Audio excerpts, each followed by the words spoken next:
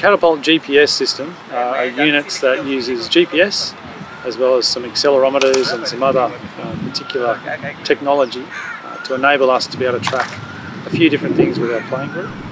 We have a look at the velocity band, so the speed at which they run, and some of the volume at which they run, the accelerations and decelerations that they might do during the game of cricket, during fielding or running between the wickets.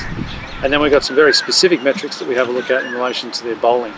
So we can measure some particular attributes that relate back to their performance outcomes from a bowling point of view, which we share with the player and the coach, and they can make some decisions in relation to the way that they're training or performing.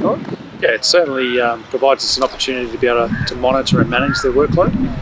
At times that's enabling them to do more work to be well prepared for the matches that we have coming up. And at other times it's enabling us an opportunity to be very specific about what we're trying to achieve on any given training day.